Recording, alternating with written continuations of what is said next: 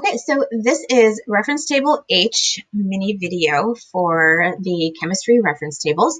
And this is the vapor pressure of 4 liquids. So if you see these 4 liquids, propanone, ethanol, water, and ethanoic acid in a multiple choice question, you're going to want to make sure that you use reference table H, because sometimes you'll say, I have no idea what this question is asking, but when you match words in the question to words in the reference tables, you might get the clue that you're going to need to use this table. So this is a table of boiling points, right? So that's why I have this written over here, boiling points.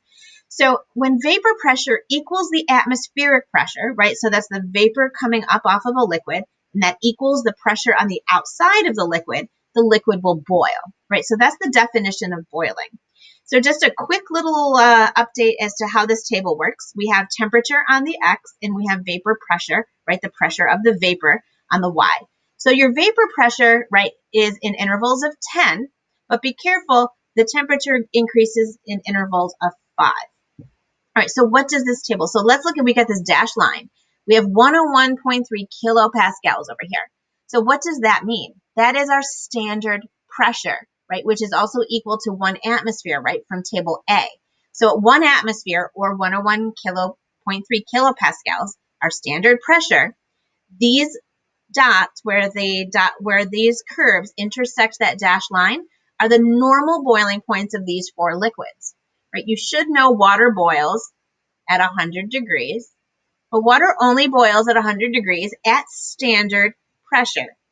So we can either increase the boiling point or decrease the boiling point of any substance by manipulating the pressure. So water will boil. If I want the water to boil at a higher temperature, I need to increase the pressure, right? These are all direct relationships, right? That's the essence of a pressure cooker, right? Or if you have an Instapot, right, which is a pressure cooker, right? So if you increase the pressure inside, you're going to increase the boiling point of the water inside, and your stuff's going to cook faster. So then boiling point all has to do with intermolecular forces. So the lowest boiling point is propanone. So that has the weakest intermolecular forces. And then your strongest or your highest boiling point, strongest intermolecular forces, is the ethanoic acid. So you're only ever going to be asked weakest or strongest with this table, not the ones in between. So then what kinds of questions? So let's look here. We'll call this question number 1. At 50 degrees, which has the lowest vapor pressure? So I'm going to find, let's just switch colors just for fun. Let's go to green. At 50 degrees, so 50 degrees is right here. Which one has the lowest vapor pressure? So I have to choose one of these 4 liquids. The lowest vapor pressure is the lowest line. So that is going to be your ethanoic acid. So I'm just going to do F acid for short. Okay, so now question number 2 over here.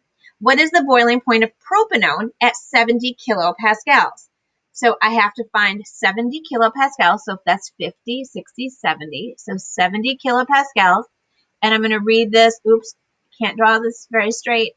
And propanone. So propanone. So where does that intersect? Here. And I'm going to read this straight down. So then that is 1 below 50. This was by 5s, so 45 degrees.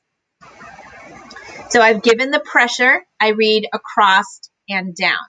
So now if I'm given the temperature, I want to read the opposite way. I want to read up and over. So question number 3.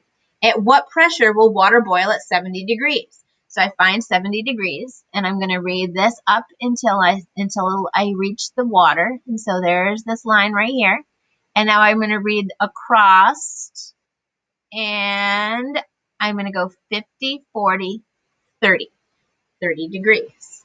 Sorry, not degrees. 30 kilopascals. So if I lower the pressure, right, I'm going to lower the temperature. Okay, so that is Table H in a nutshell.